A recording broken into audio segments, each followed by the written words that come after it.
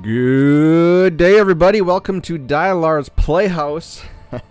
In this Eternal Deep Dive video, we're going to be discussing, I would say arguably, but there is no argument. This is the best character in the game. It is none other than Leo. Now, Leo is a Vanguard tank, but he's not only going to be doing your tanking, he's also going to be doing he's going to be doing a schwack of damage too. This guy just does it all. This character will catapult your account to untold heights. As of right now, January 2023, he is currently the best character in the game, just on impact alone. Just the impact that having him will do to your gameplay is bar none above everybody else. So I highly recommend you get Leo if you're watching this video. I'm assuming you do, and you want to know how to optimally build him, because there is still a lot of contention in the community about how to build this guy.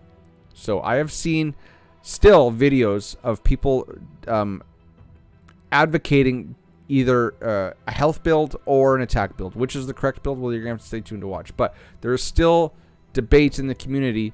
But I've been using this guy long enough, and I wanted to hold off on this video because I really wanted to do a butt ton of actual gameplay testing.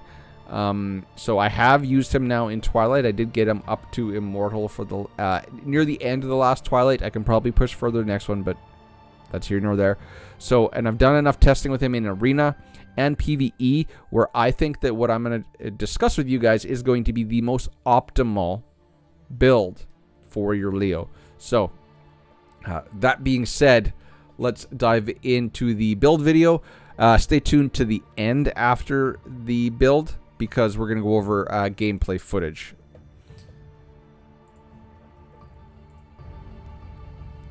Let's look at the king. Okay. Leo.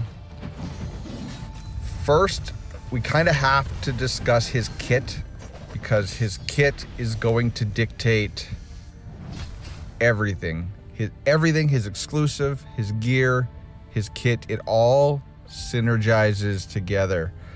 They did a really good job putting this beefcake together. So first, let's look at his ultimate, Storm.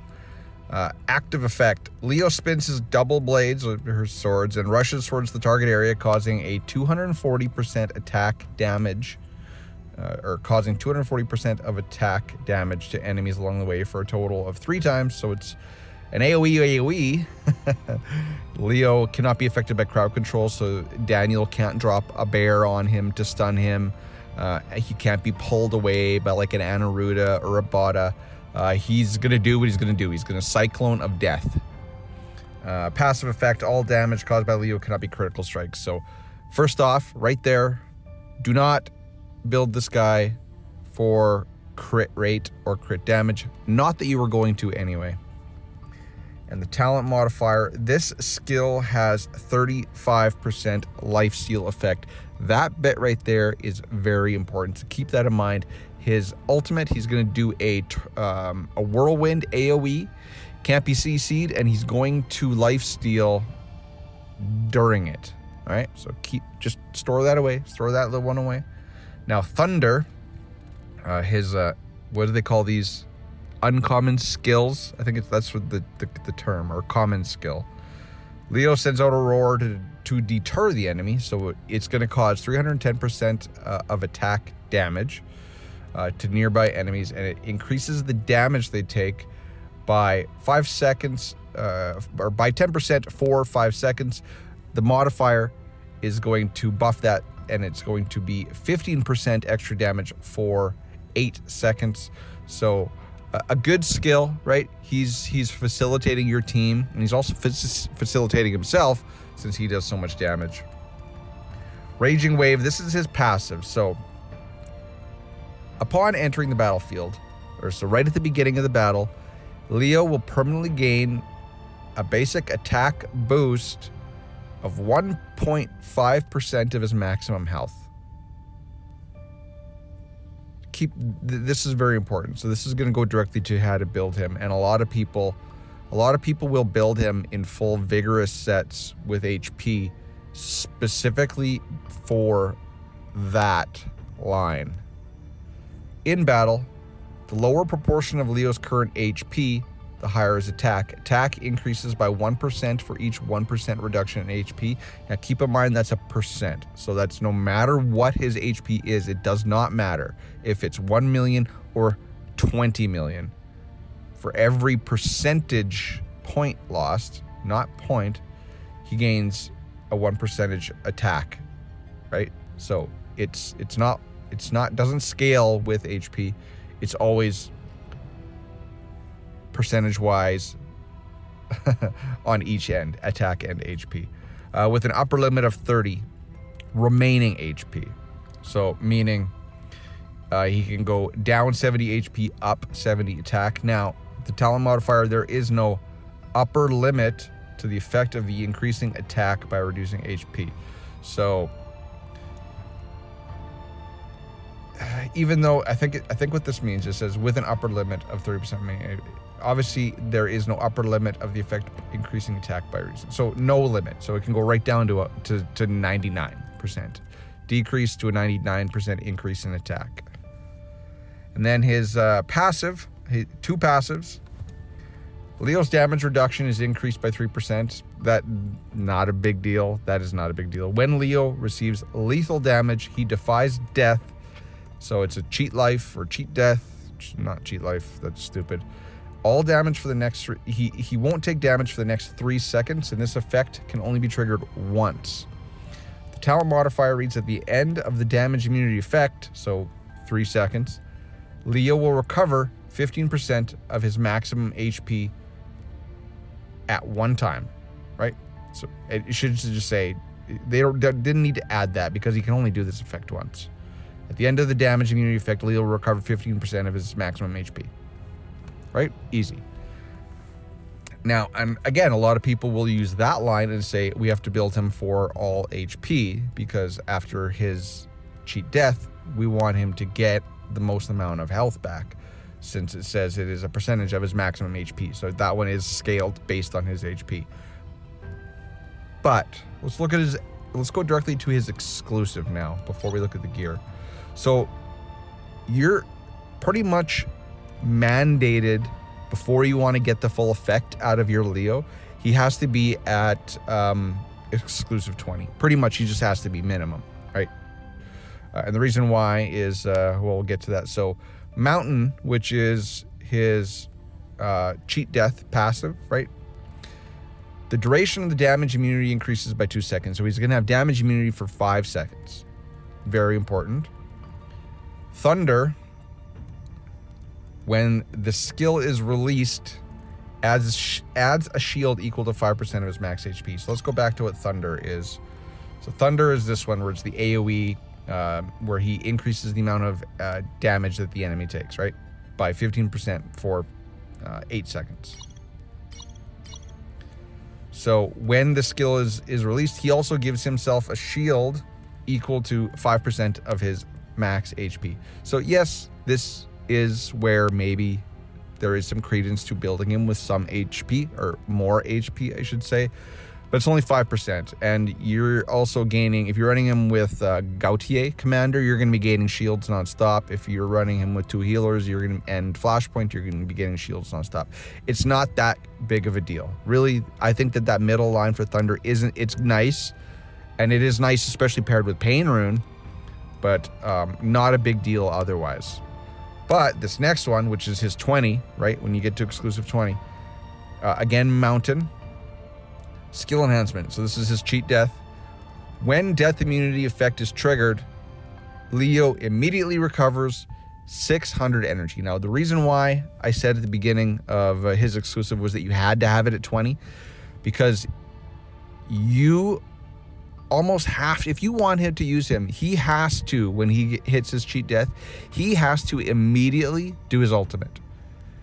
Because he's going to give himself 15% HP, but then his ultimate is what's going to take him back up to 100% HP. You get me? So if you have him at legendary 0, and you could only take him to exclusive 10, that's like buying a Porsche with a Honda motor, or I don't know, like a Prius motor. That's a better example.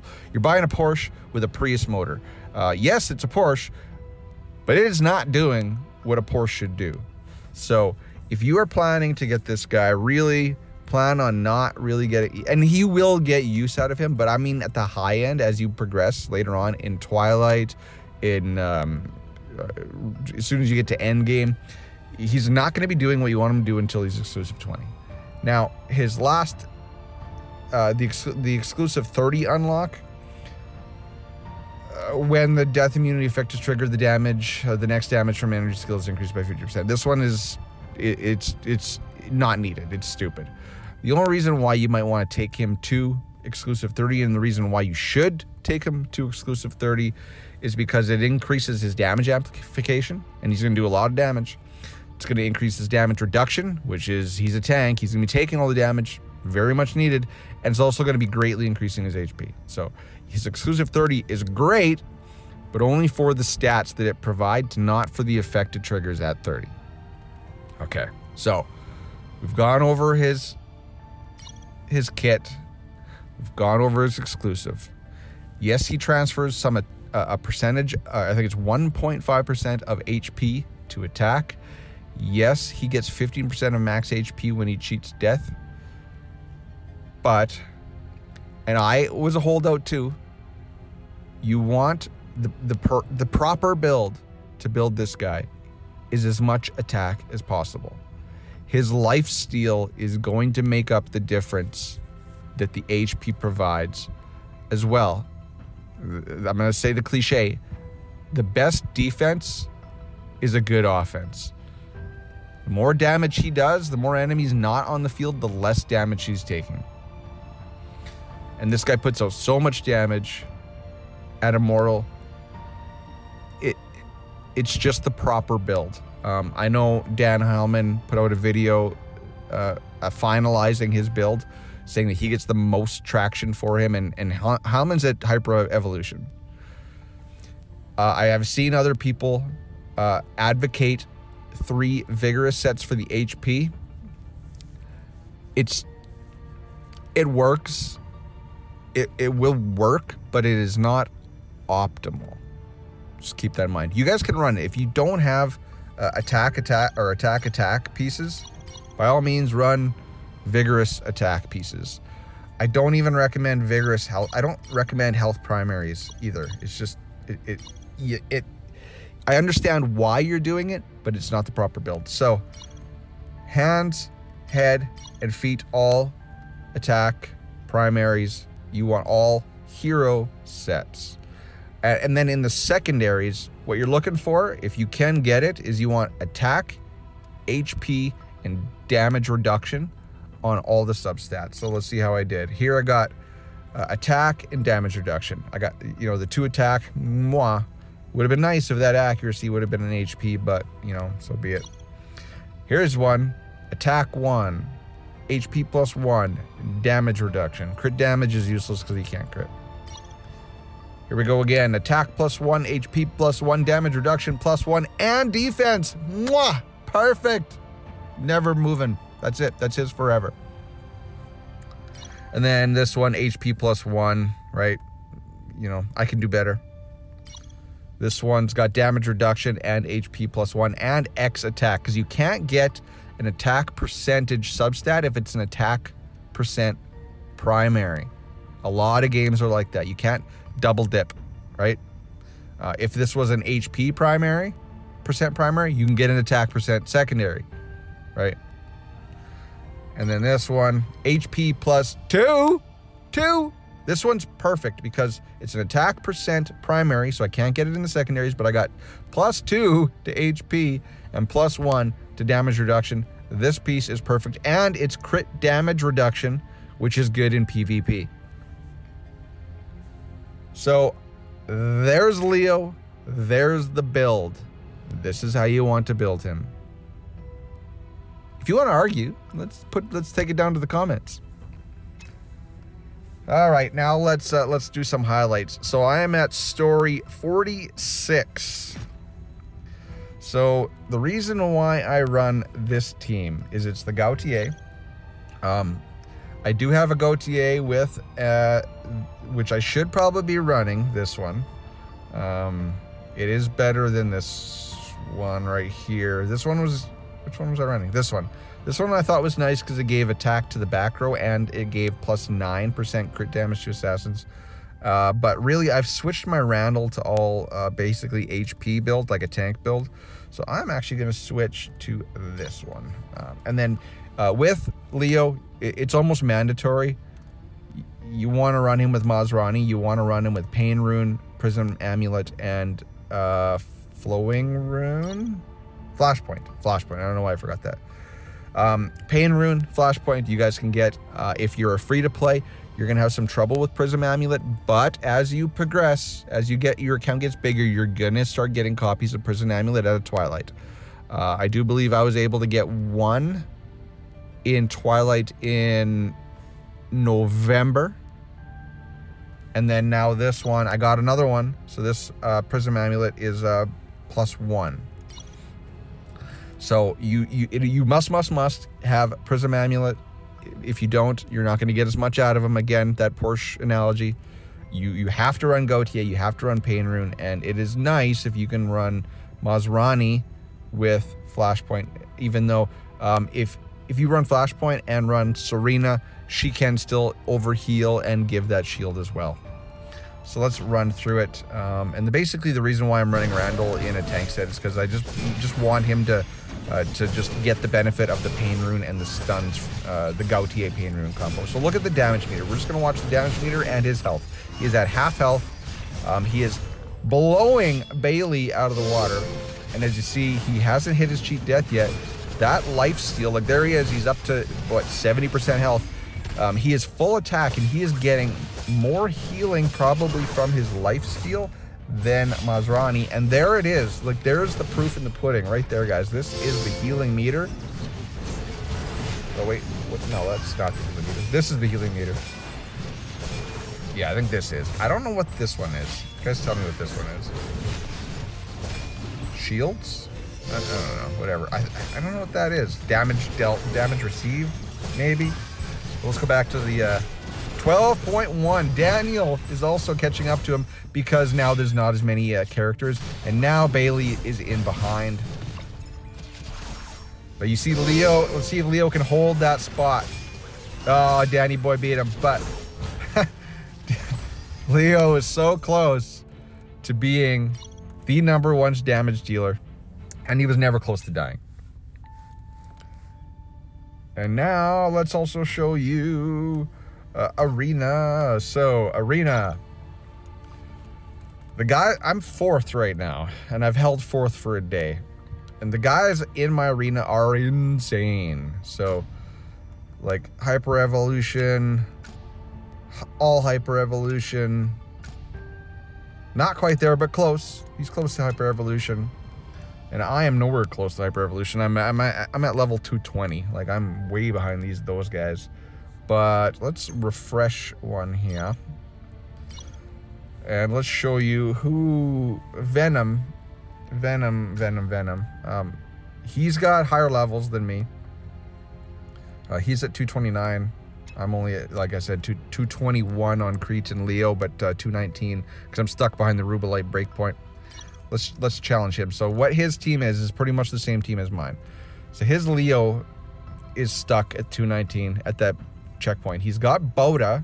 Don't know how good his Boda is. He's running Prism. He's running Pain, but he's also running the healing trinket, right? That horn. But he does have a 232 Bailey and a 227 Masrani, 229 Crete. So let's see how my team, which is under his, performs. So his Bailey is stuck at the back. Our Baileys are basically canceling each other out. There goes my Leo. I can't tell if I've killed anybody of his. I think I have. I think I have 1, 2, 3, 4. Yeah, I only see 4. He still got his Bailey up though. Bailey's stunned. His Bailey's stunned. So it can be a little bit of a crapshoot, a little RNG. Now my Bailey's stunned. And now he's whirlwinding on my Bailey. Now my Bailey and my Serena are dead. So now it's just the Crete Bailey Leo show. On both sides of the fence. His Leo is going after my Maserati. So my Crete's going after his Maserati.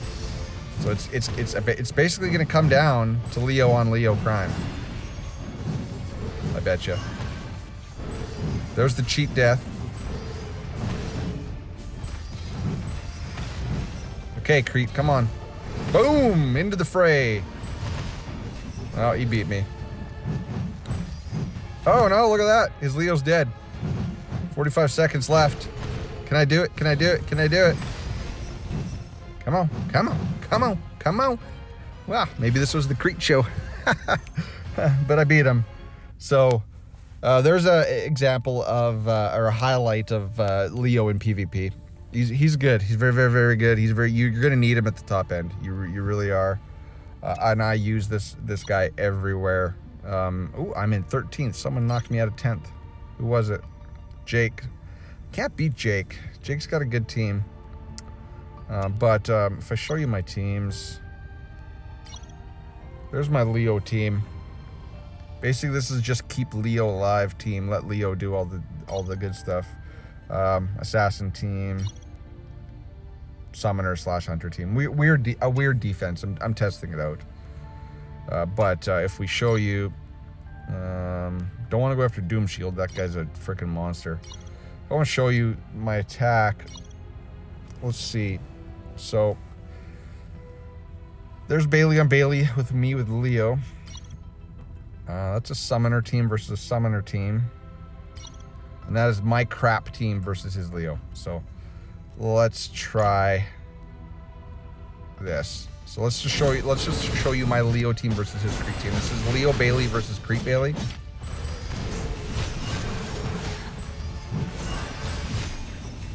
Boom.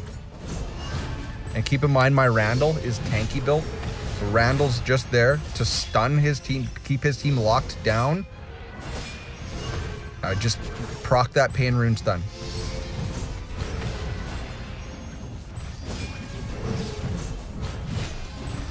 Go, go, go, go, go. And there we go.